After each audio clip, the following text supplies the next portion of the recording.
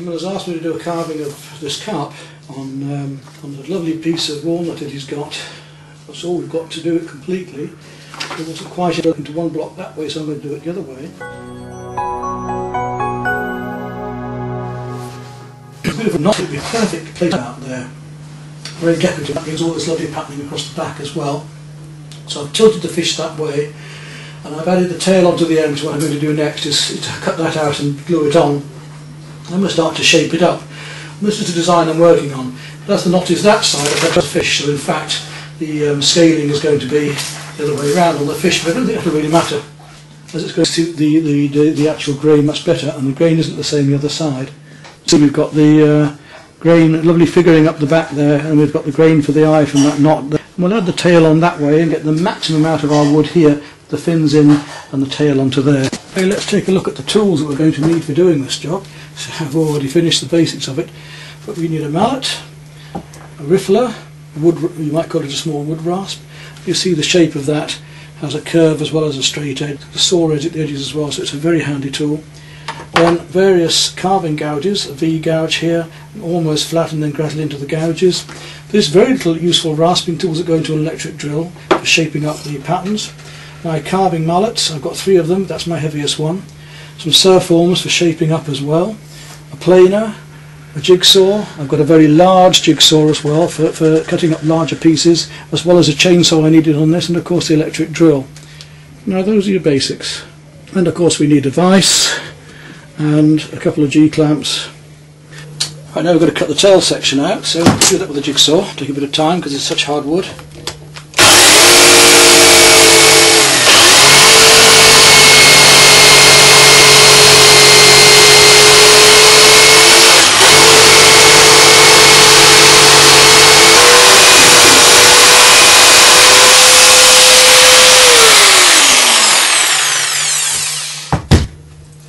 So there we are, that's the tail ready cut. Now we've got to make the joints for that.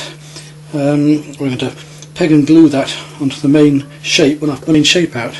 But what I'm wanting is a piece of wood to go onto here, because I want this fin to come out slightly from the fish to be alright. So I need to cut a small waste piece off that piece plank I was just cut, just to glue onto there. Right, that shape will do it there then. Take that out and that will go onto that piece there.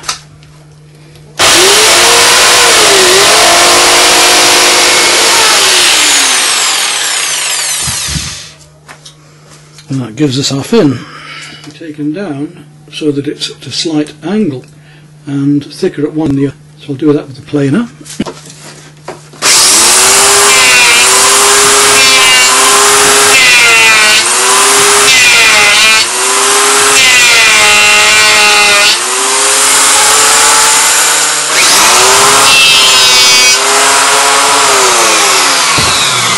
we are. So you can see now that that is down to a nice wedge shape, and that should then fit nicely onto there. And now you want a man-sized jigsaw, so we'll use this big old thing here, which will really, I hope, chomp down through this hardwood.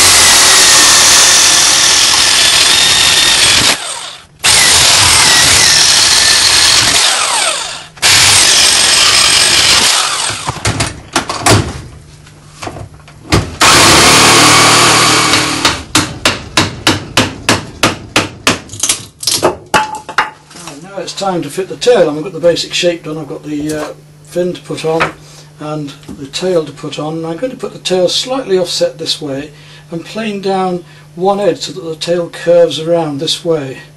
See if we can get a nice gentle curve into it. So I'm going to just plane off this edge here.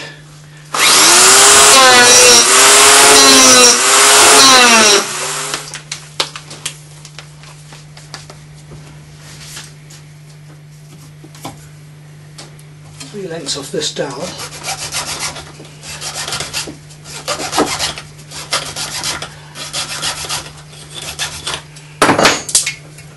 All the same. With a little bit of adjustment, that should allow the tail to fit onto there. See how much adjustment we need.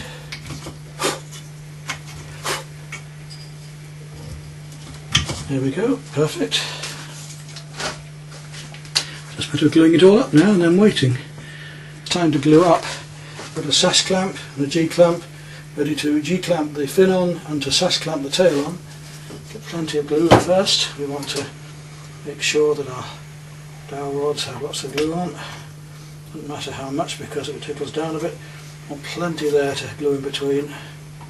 And then the joint itself, of course. Plenty on, always wipe it off later. And put the sash clamp over onto its nose, and all I should have to do is tighten up. That's good. Right, now it's just the fin into place. There's our basic fish shape glued up, ready for actually starting to cut down to the fins next and start to form the body. Well, as you see here, it's now glued up really well. Hard to see a joint there or here. And the next stage is to start cutting away the wastewood off the fins and tail and so on.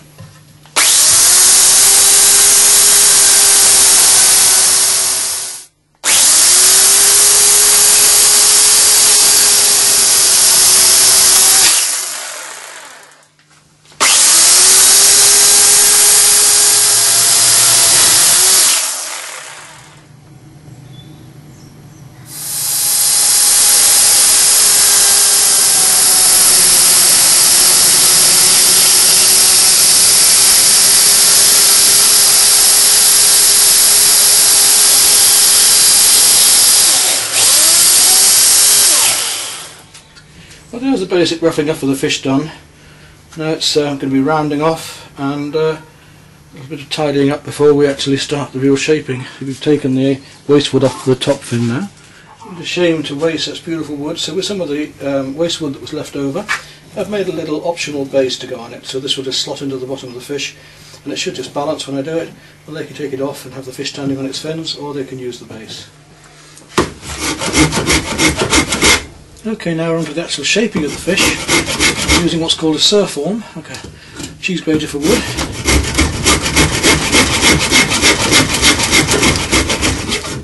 All this shaping up needs doing before we even get to the actual carving.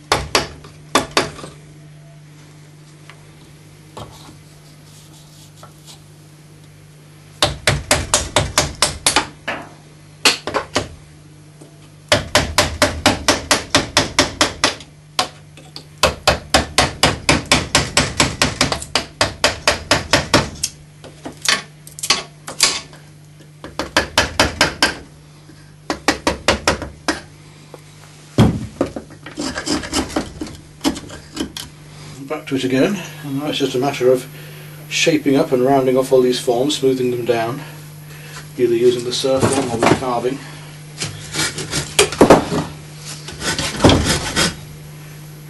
And that's why we have these different shaped surf forms, so we can get in there and get right down to the areas it needs smoothing around and shaping. Sometimes that means a rasp, and sometimes it means getting back in there with the chisel again.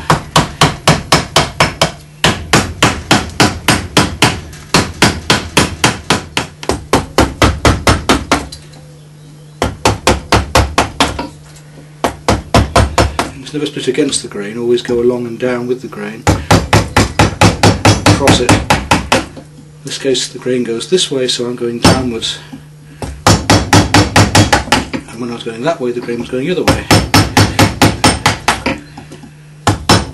That makes a nice smooth cut and it doesn't split off.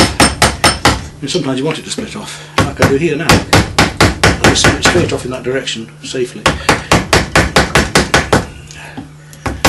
Basic shaping done. That's better. And then we can cut downwards and across, and we're slicing with the chisel. What do I mean by that about going with the grain? Well, if we look at this piece of wood here, you can see that the grain is going that way here and that way there with that piece of wood. If I cut that way, I'd be safe because it's going down across the grain. If I cut this way, it would split downwards, so that wouldn't work. Here's its straight grain, just a little bit curved. Where it curves upwards, I need to carve that way there, and when it comes upward this way, I need to carve that way there, or it will split off. So if I cut that way there, it would split downwards. But if I cut this way, I'd be cutting along and across it. Here we can see the grain coming across this way, look, it comes down there and up here. If I hit here, the grain would split off just there. If I hit here, it would split upwards. So if I'm trying to cut across this, I'd need to cut that way here, so that it went not down with the grain, but upwards. I'd be okay cutting across there. I hope that gives you an idea. Here you can see the grain again at the end. It goes upwards here. There's a knot there, so the knot would be very hard to cut. But if I was cutting into here, I'd be alright going that way, but I wouldn't be alright going that way. Something else you may have noticed is that I'm not using a mallet like this, a square mallet. I'm using a round mallet. And I've got different weights and sizes of these. And this is because when I'm hitting with a round mallet onto a chisel, I've got far more control with the rounder mallet than I have with the square. In fact, I can hit at a slight angle, or the tip of it, I can just tap. It's a much more controllable instrument than the square mallet for carving. This one is in fact made out of lignum vitae, which is a very heavy wood, very hard wood. Well, you can see we've got the shape of the fins and everything in the belly in now. We've rounded all that up, and that's ready for detail work. I just want to work down around the sides and the top yet.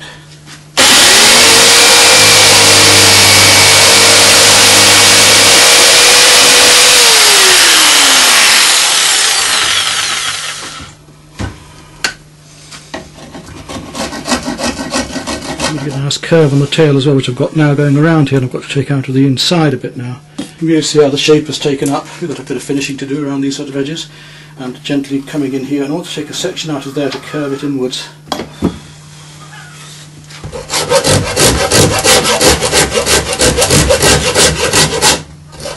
So gently block this in to curve into the tail.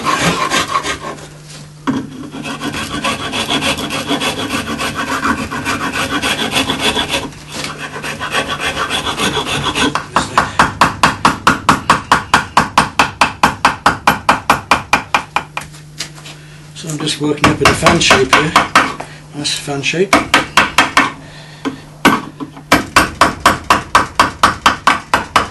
And then try and smooth it out. And get in there with a surf form. You can see now we've got a lovely curve going there. And I can blend the whole thing in and smooth it in gently.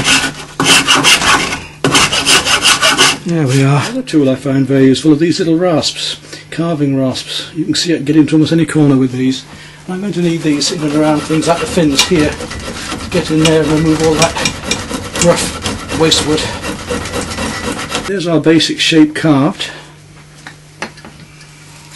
That's the side we're going to be using most of. So now it's a matter of more detail and finishing up. Got to work on the head now and the fins. I think it's time to start working on the head now. Okay, we're going to start working on the head. The first thing that needed doing was this fin needed making smaller to the scale of the fish. You see here that fin is not much larger than that one, in fact. I've got to just reshape these a bit. This fin also needs bringing down a bit. Just there. So I've got to take that bit up. And down below.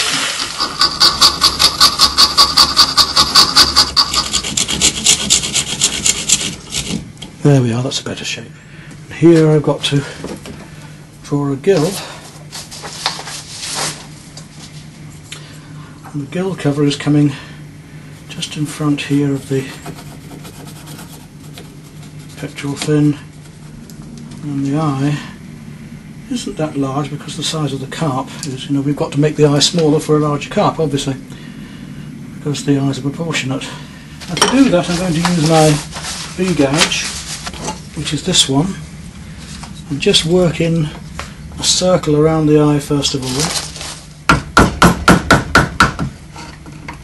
And this is where it gets a bit rough, so I want to be careful I don't chisel the eye out here.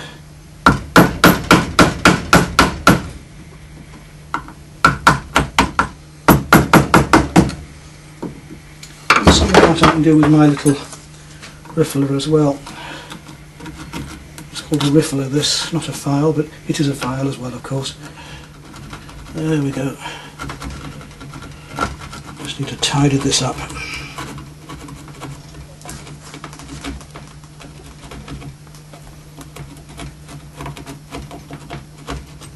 Fiddly jobs, but very important ones.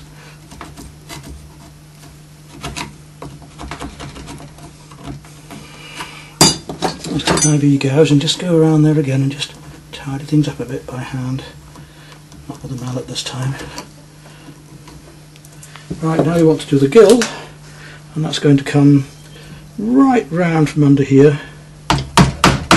Same V tool again, try and get this nice deep carved line into it. And right, that's given me that gouge down to there. Now I've got to go in with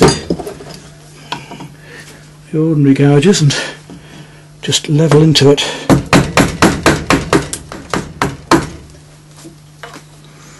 And once that bit's done, I get in there with the riffler again. Apart from gluing up the wood and everything else, all the basic shaping, and then all of these details to customise it down to the actual fish. And if you're just doing a generic carp, in this case it doesn't matter so much. I want it to come round under here. Not made easier by the fact that I've got a lot of arthritis going on in my hands now, and I don't know how many more of these I'm going to be able to build. But I'm doing what I can while I can.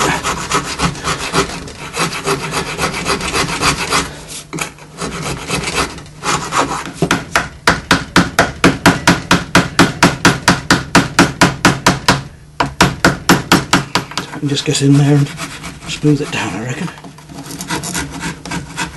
I quite like the carp with their mouths openings up as if they're going to feed, so that's what I was going to do with this one. Now it needs a bit more around the nose taken down. This area here has to be taken out, and so I was saying there's a bit around the shoulders here, so let's see what we can do with that.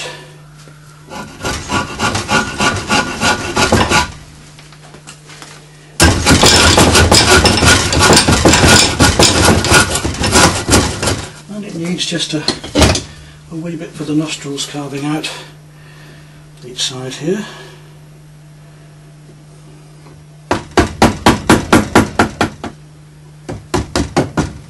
There we go. Just tidying around there a little bit. And now we're on the shoulders. We've done this piece here. Got this piece on the shoulder that comes around.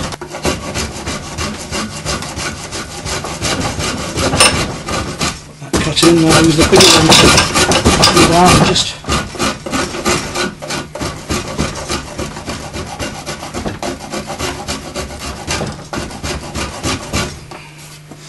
There we are, that's not looking too bad.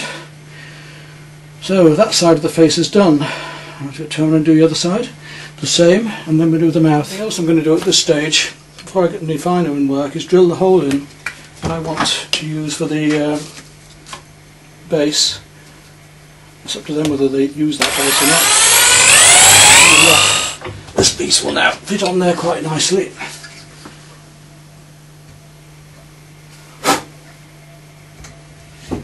Yeah, there we go, it'll come off there easily enough. And it's up to them whether they use that stand or not, isn't it? They can have it at any angle they want then. Quite fun. Right, let's carry on with the fish then. Over onto the second side of the head. V-gouge again. We're going to carve in the gill again.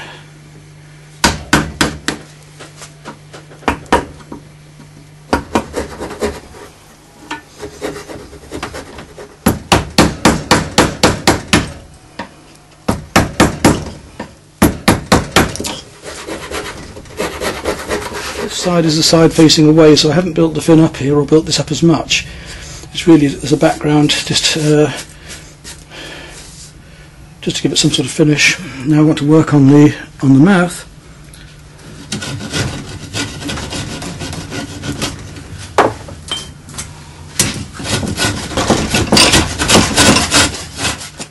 Just want to make that a little bit shorter there, because it's just a little bit narrow, I think, for the mouth. And it's fairly long in the nose as well, so we can afford to lose a little bit off that.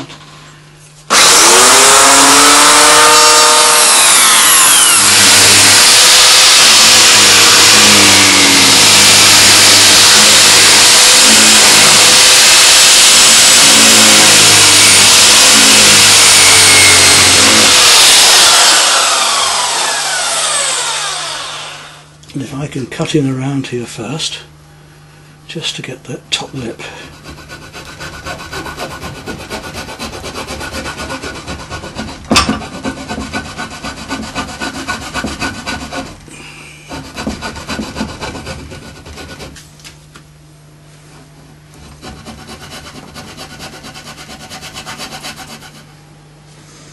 And of course we've got the barbel to put on yet as well. That's what we've got to now. So a lot of the basic stuff is done, but the next trick is to start doing the rays and the fins. Right, it's time to start the fins. Get these vanes on the fins. That works out quite well. And one rather nice tool I found for doing this is this drill bit.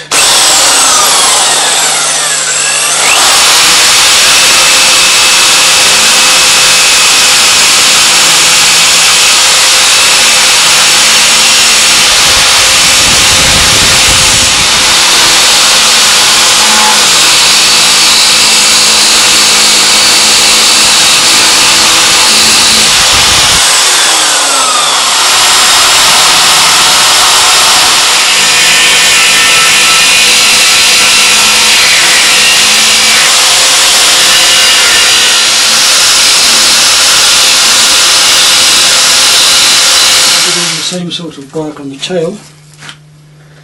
Start off with a central one. Work our way outwards.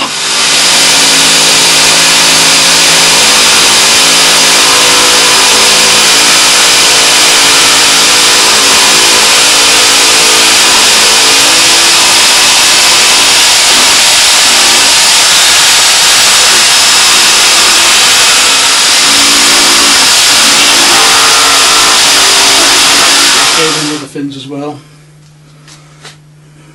Right, I'm going to change over the drill bits now from this rounder one to a more pointed one for the slightly finer vanes on these fins.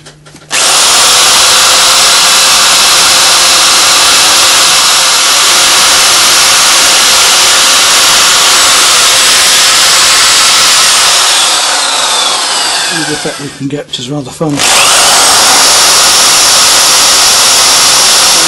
We've got a bit more of the belly coming in here, a bit more form there. I think to take a bit off here, and then we're going to personalise it with these scales. So first of all I need to get my surf form and just take off this lump here. Right, that gives it a nicer shape. Now let's look at the scales that are on this carp that we want to mimic.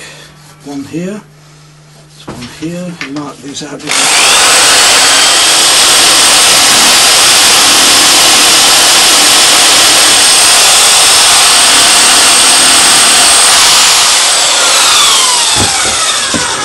Done that, then I shall come back and just level out the rear edges of them with the file again to level them in so that those scales just stand out a little bit like that. It's just a matter of doing the same with a lot of these, which I've got all the marks on now.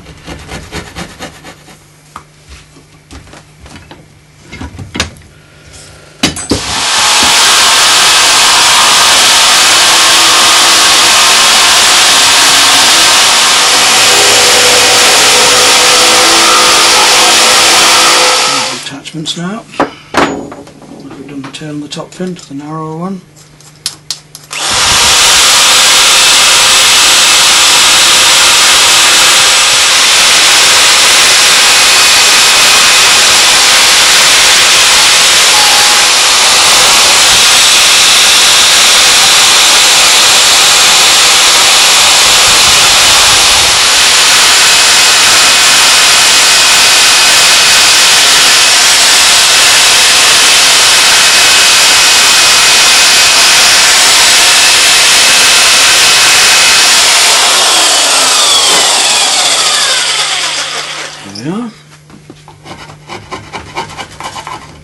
Finish off this far side and we're down to sanding because all the details have basically been done.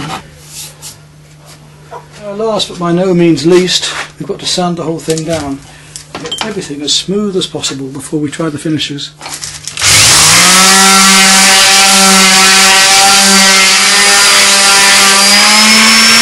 you can see, that's almost ready for a preliminary coat of sealant now. I just need to put the barbels in too. I've got to make those yet. And a bit more sanding, of course. Right, to make the barbels we need to find the right part of the mouth, and I'm going to use some 1/4 inch dowel rod. So in other words, this stuff. And the barbels come out just at the end of the mouth here, at the lower edge there. So that's where I've got to put them into. I've got to drill 2 holes, one each side, and then cut those to length and glue them in. They don't want to be too long, I guess. This sort of length would be nice. So I've got to have that plus whatever's going to go inside. So I'm guessing at about that. So I want to make 2 of those lengths. I've got a drill bit. Just go into the slight angle here.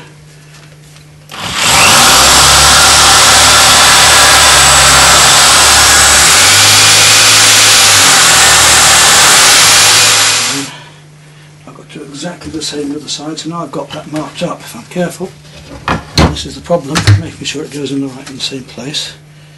The tool for doing little bits of dowel rod like this is the sharpener, and it works so well on jobs like this. Got the right length. All I have to do is sharpen it up.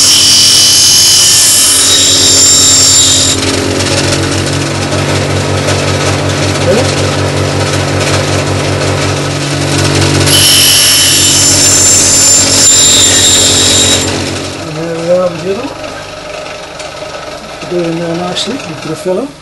We don't want to put them in yet though, because I want to finish sanding.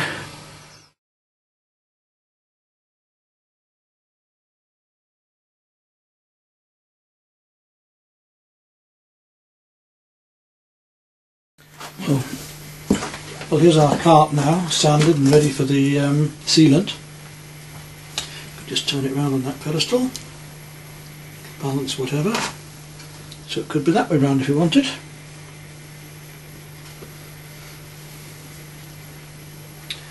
And next will be to give it that coat of sealant, and I shall use some varnish, thin down with some terps, and polish it after that.